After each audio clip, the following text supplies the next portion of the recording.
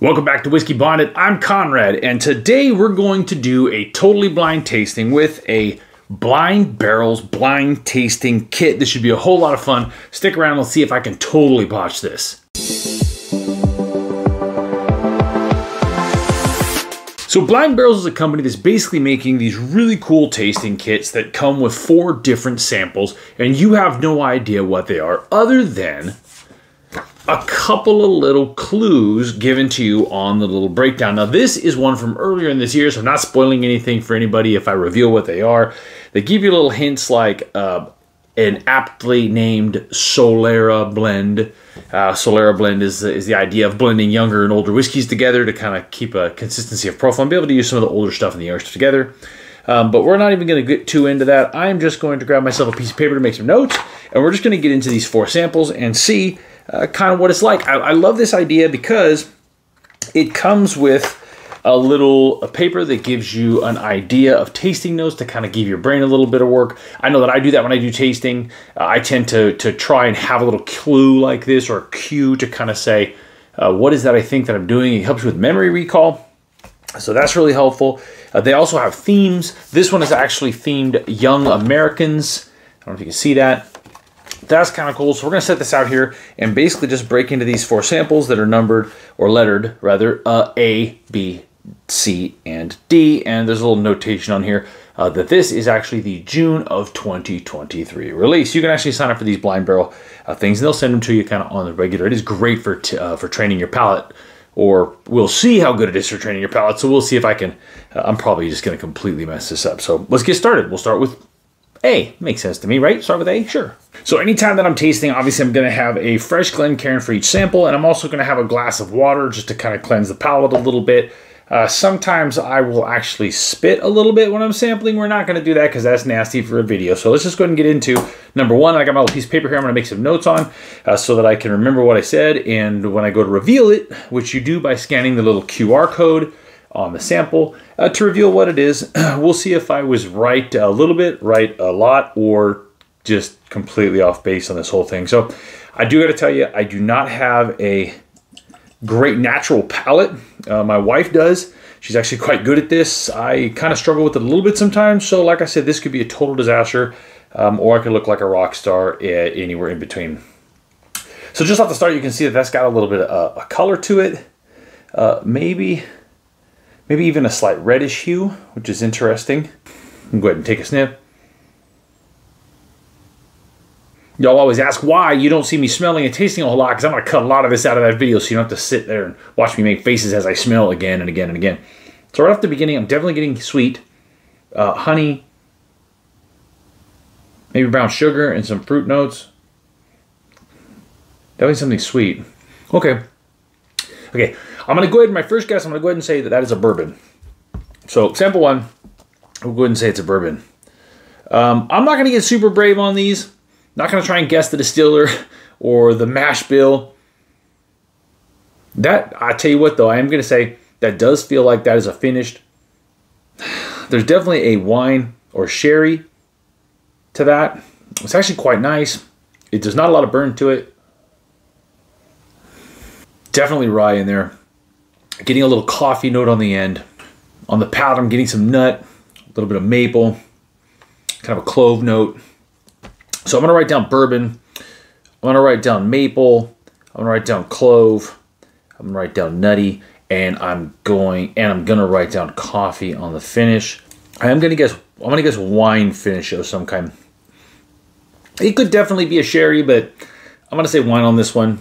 It's just giving me that sweet note. We were just out tasting some wine finished bourbon, so that seems really, really similar, familiar to me. The proof is not super high. I'm going to say the proof on that is probably low, maybe 90, 95. Yeah, I'm going to say 90 to 95 proof on that one. That's actually very good, though. That's a super easy one to drink. That is sample A.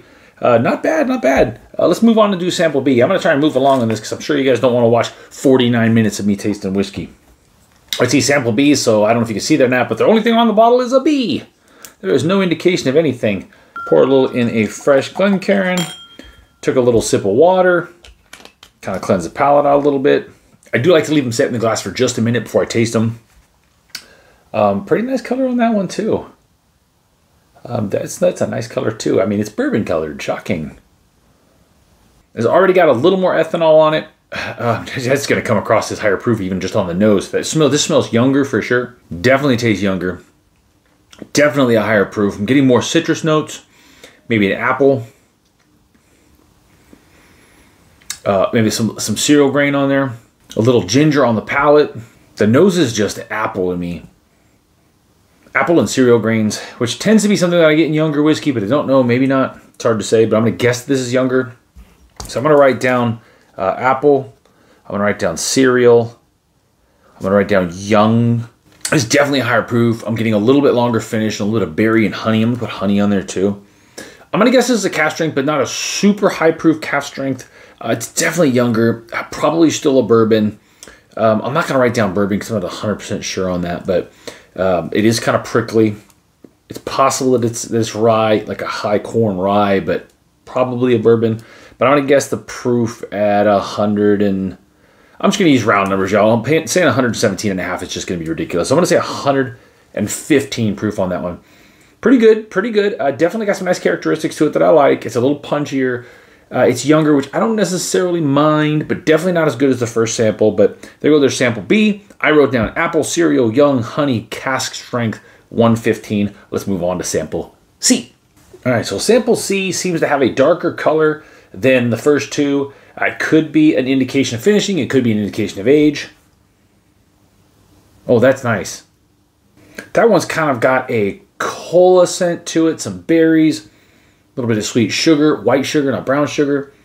This definitely smells a little more mature. I'll give it a taste.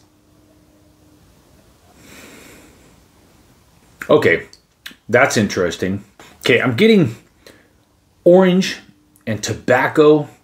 A little bit of pepper, but very subtle, not prickly. The finish on this one is longer. Wow, that's actually really nice. I'm going to say bourbon on this one. This might be a little bit older. I can't tell if it's age or there was that hint about Solara in there. That might be our Solara finish because there is some maturity to that. Because it comes across as a higher proof, but very subtly so. I'm going to guess that this one is probably around the same, around that 115 mark.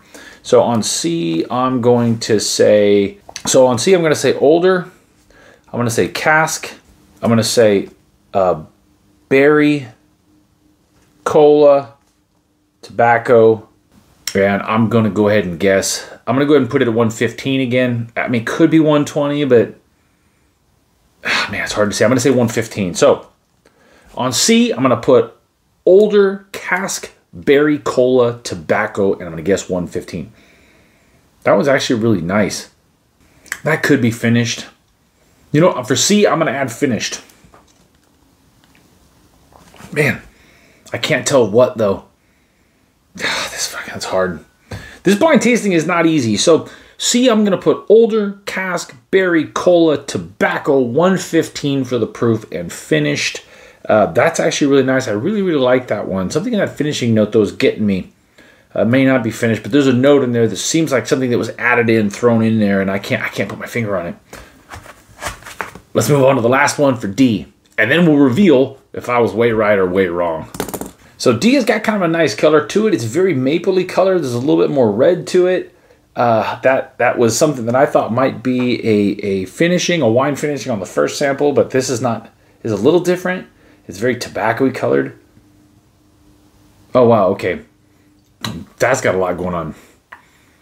So there's a sweet note on this one on the nose. Possibly kind of a leather note. A little bit of kind of a milky chocolatey note. And some sweetness.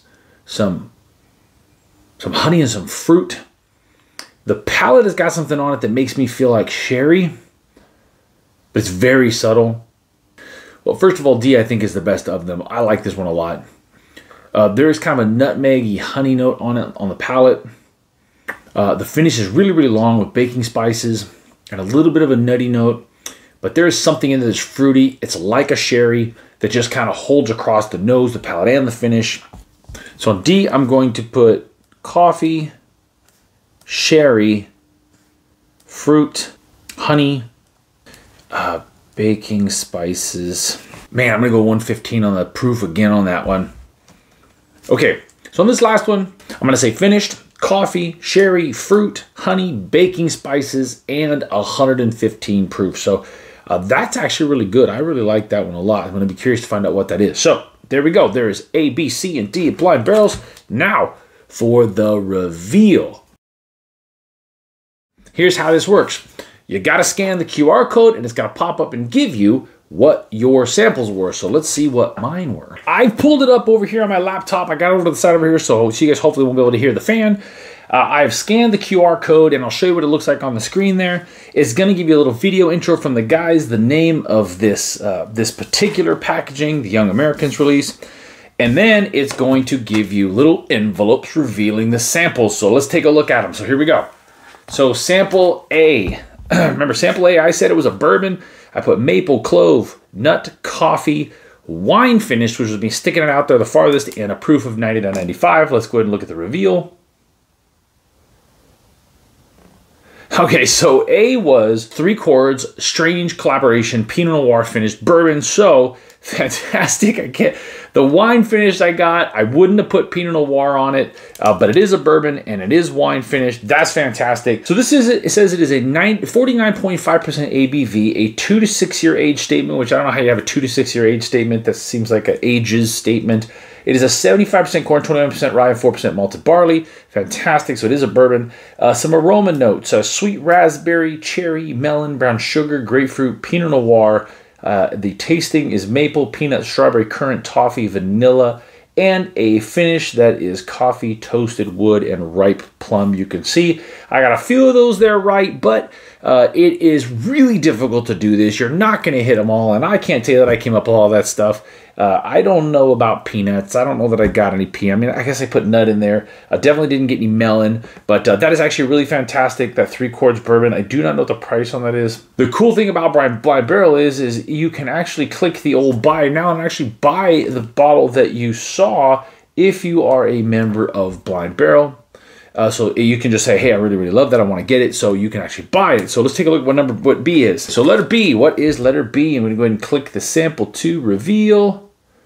B is Rocktown. Rocktown single barrel cask strength straight bourbon whiskey. Never heard of it. Out of Little Rock, Arkansas. Fantastic. Golden Promise cask strength bourbon. So got the cask strength right. I think that was pretty obvious. I nailed the proof on that one. Holy crap, 115. Total guess. Total guess. I could tell it was a cask strength, but it's very reminiscent of the Redwood Empire cask strengths to me, which are the 114, 116 range.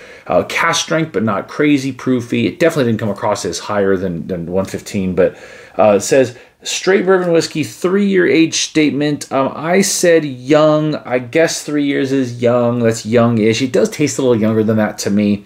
I said apple, cereal, honey, and cask strength. So this says it's 82% corn. Wow, I did not pick up on that. It was 82% corn. That might be why it comes across so young to me, is the high corn content. It is thyme, lemon, green apple, licorice, cereal grain notes, which I definitely got the cereal grain notes. It was really, really apparent, I think, is the high corn. Tasting notes were herbal, brown sugar, burnt oak, ginger, and effervescent on the palate. Didn't get the effervescence on the palate at all. And the finish was mid to long, honey, and creme brulee and fresh berries. I got a little of that honey, but the fresh berries and creme brulee, not even close. I realize I'm doing better on this than I thought I would, but this is actually really, really interesting because it does train the palate. I think after I'm done with this, I'm going to go back after all of these and try them all again and see what I might get differently after looking at the tasting notes, because I don't know about you guys, but I definitely do that where if I taste something, I go back at it again with the tasting notes in front of me, I'm going to get different things or realize that something is there and my brain's going to click on it. So let's take a look at the third one at C and see what that is. C, these get better as they go, in my opinion. First one's very good. Second one was okay. Third one was back to pretty good. And then I like the fourth one the best, I think. So sample D is, what the heck? Dad's Best World Barrel Select. Dark Door Spirits, Dad's Best World Solara Blend Bourbon. So I did nail that. That is the Solara. I did get a hint on that. I did get a hint on that there was going to be a Solara in there. This one seemed very, had hints of a very old bourbon to it. And I got to imagine that they're not sending out a whole lot of very old bourbons in these things. So that was just a blind guess. I did have a hint on that. So you could take that as a cheat. I put down 115 proof. It is 121 proof, so I was way off on that. I did guess cask strength, so I guess I'll give myself a W there. Berry, cola, and tobacco. This is a non-age stated, obviously because of the Solera blend. You could have all kinds of crazy stuff in there. You could have 18-year whiskey and 2-year whiskey, so you can't age state it at anything higher than 2, so they just put a non-age statement on it. It's a 74% corn, 13% rye, and 13% barley. That's interesting that the barley, I really wasn't picking up a whole lot on the barley effect on that. Aroma, marzipan, vanilla, strawberry, cherry, and Danish. Tasting notes are molasses, nutty, pepper, fruit, orange, tobacco, and vanilla. I got some of that. It said coats the mouth, I guess, sure. It had a pretty good finish on it. I actually guessed that it was a finished whiskey. I didn't get that right. It is not a finished whiskey, so big L on that one. But that's actually really, really good. I like the Solara. If you do Solara right, I know that Stitzel-Weller does a lot of Solara stuff. It can add some maturity and some interesting complexity to younger whiskeys, and I think it's a really cool idea. So let's move on to D and the last one. So sample D was the one that I really liked the best. I thought it was really, really interesting in a cask strength. There's some notes on there. I was definitely getting sherry. I'm going to stand by that. I hope I'm right on that because I really do love sherry finish stuff. This was not super subtle in the sherry, but there were some other things in there that I just couldn't quite put my finger on, so I'm really curious to see what it is. So sample D is, good Lord, it's the Good Times cigar finish. I'm actually familiar with this one. Good Times out of Indiana. I was off on the proof by quite a bit. I said 115. It's 121. No, it's 108. That's interesting. All right, so they got a picture of a different bottle in here that's 121, but they put that the proof is 108. Either way, I botched it. This is the Good Times Bourbon Cigar Blend Bourbon Single Barrel Strength Bourbon Whiskey finished in Cognac, Armagnac, and Oloroso Sherry. Nailed the sherry. Didn't pick up on the Cognac and Armagnac. I totally botched that. It's a 75% corn, 21% rye, 4% malted barley. I put coffee, sherry, fruit, honey, baking spices, and 115 proofs. I guess it was finished. I guess I'm right on that. But it says nose is leather, latte, wood, cognac, honey, and pecans. And the tasting note is nutmeg, sherry, honey, tannin, and caramel corn. Tannin is one of the notes that now that I've said it, I definitely recognize that it's in there. I didn't really put my finger on that when I was tasting it. And then it said long, finish, lingering heat, cinnamon, baking spices, and a bit of charcoal. I didn't get any charcoal in that, but that's D. I think I did okay on this one. I'm still working. Things like this are really, really helpful in trying to train your palate. I think this is going to be a good one for me. I'm going to go back through it again. I'm not going to subject you guys to that. And with the tasting notes and try and see if I can put my finger on more of those notes and hopefully help myself improve a little bit in my tasting skills, which if you're out there tasting whiskey, don't be too hard on yourself. This is not that easy to do. There are people that are very, very good at it, but they are either oddly blessed or very well trained through a lot of practice to be able to do that. I am not going to say that I can just pick up something and guess what it is. I'm actually quite bad at it and have botched things quite a bit. But if you get a chance to try the blind barrels, I suggest that you do. I will put links in the description of this video for you to check it out. I am not sponsored by Blind Barrel. I just thought this was a really cool thing to do and share with you guys and to do it on video on a long format. If this gets a little long, I'm sorry, but I'll spice some things in to mix it up. But I'm Conrad. This is Whiskeybonded, and this is Blind Barrels. And you check it out on their website. I may do another one of these. I think this is really, really cool, and I love blind tasting, even though more often than not, I did pretty well on this one, but more often than not, I'm really, really bad at this and tend to embarrass myself. So thanks for coming. Please like, comment, and subscribe. Check out my shorts. Go check me out on TikTok and Instagram. We have a Patreon. All that stuff is in the link in the video. And thank you for sticking around and watching this long. If you watched all the way to the end, you know what? You're a real trooper, and I appreciate you a lot because nobody watches to the end of these videos statistically. I mean, really, like nobody does. But anyway, for those of you that are still here, cheers to you, and thanks for watching. So, what should we do now? I guess I'll just go back to drinking. You're welcome to stick around and join me if you want to. No, just kidding. We're done. Subscribe to the channel.